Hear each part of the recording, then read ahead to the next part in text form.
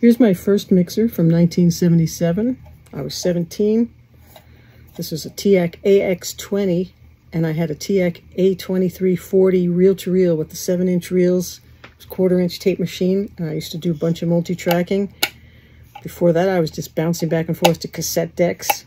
But this, you just had left, right, or center. There was no panning. It was just 4 tracks out to 2. And even if I did a ton of internal bouncing and had 17 tracks on each track, they still only could go into left, right, or center. Good LRC in those days. So, pretty cool. Ooh, you cool technology, you.